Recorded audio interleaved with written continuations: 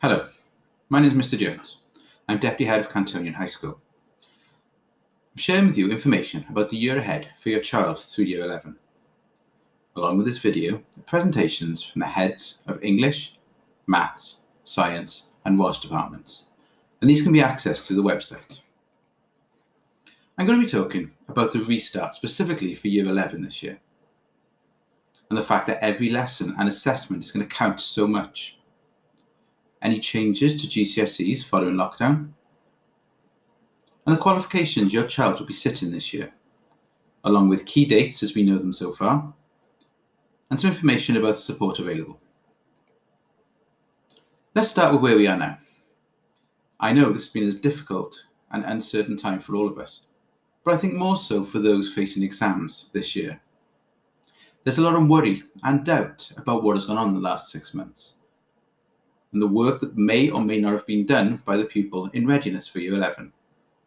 However, I want to reassure every child in Year 11, this is a fresh start for every pupil. We've already been working hard in all subjects to prepare our pupils for the exams and year ahead. We have placed blended learning at the centre of our curriculum. We want to make sure that no matter what this year will bring, the pupils are able to access lessons, access support, and be ready for anything in the future. It is essential, therefore, that your child can access Teams. They do this through using their Hub account. They should already have had access to this during lockdown. If there are any problems, please see your form teacher. Also, once you're in Teams, it's important that your classes are all linked, so please check that's the case as well.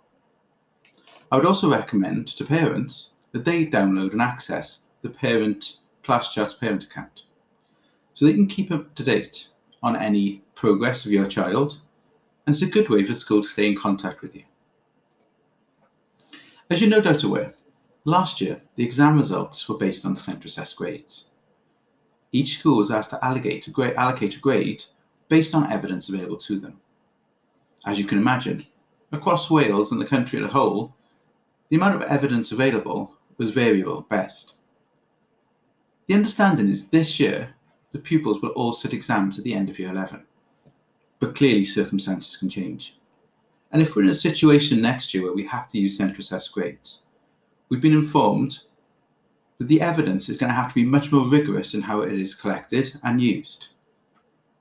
Mark Drakeford, the Welsh First Minister, in an interview last week, talked about how important mock exams were, and how the wider range of evidence will be needed going forward if necessary.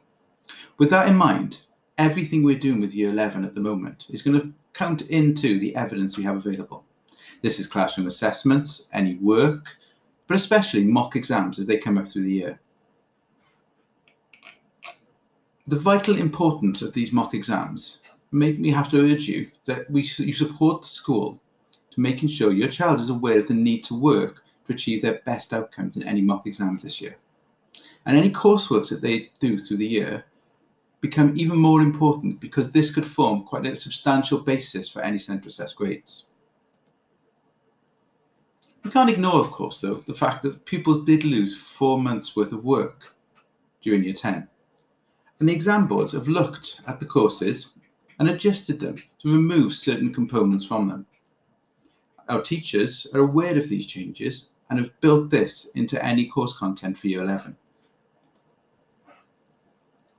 So in Year 11, we're currently offering a range of GCSEs and vocational courses. As you can see on the screen, we have the GCSEs at the top. These traditionally are the A star to G qualifications that are primarily based on exam assessment with some coursework in some courses. In vocational subjects, this is generally coursework based or classroom assessment. And generally you'll have BTECs or skills challenge certificates. Every pupil in Year 11 will work through compulsory qualifications and 3 options alongside them. The core subjects are Maths, English, Science and Welsh, with skills and RE studied as well. For Maths, there's 2 GCSEs, Numeracy and Maths. English has English Language and English Literature, and most pupils in Year 10 have already achieved their English Literature qualification in Year 10. For Science, there's double or triple award, depending on the options. And for Welsh is 1 GCSE. The Skills Challenge Certificate is part of the Welsh BAC qualification, and that's 1 equivalent GCSE. And for RE, they study Equality Diversity, which is a vocational subject, which is equivalent to 2 Bs at GCSE. Every pupil alongside these core subjects also studies 3 additional optional subjects. These are subjects such as history, art, drama, IT. Some key dates as we know them so far. First of all, we'll start off with numeracy. There's a numeracy exam after the half-term holidays in November. This is a full and final exam for the pupils. We feel it's a good opportunity for their pupils to bank an additional qualification and allow them to focus their studies on the full Maths GCSE following that exam. So far in preparation, the pupils have done really well. Of course, to support this, there's revision sessions after school. And in the October half term, there will also be a revision session on one of those days, but more information will follow.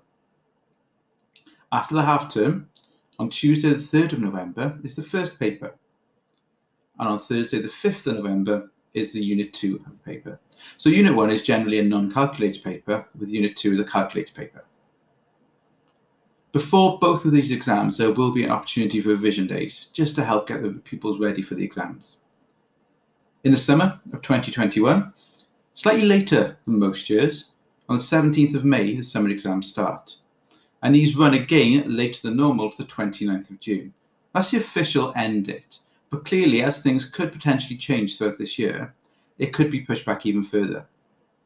So what I would urge you to do is not to book any holidays until after normally school would finish at the end of July.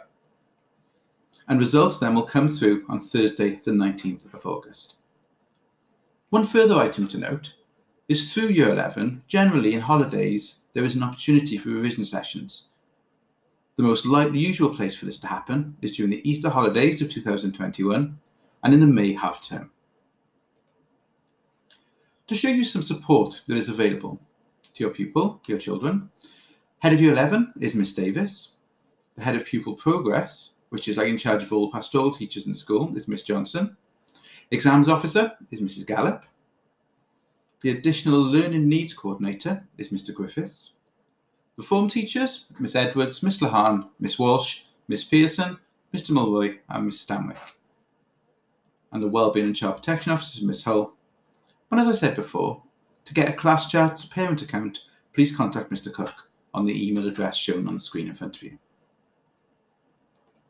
So finally, this year seems like a long road ahead of us, for so many more reasons than usual. But trust me that we'll be working hard to ensure your child is prepared, supported and ready to achieve their best, and work towards their brighter future. Thank you for listening.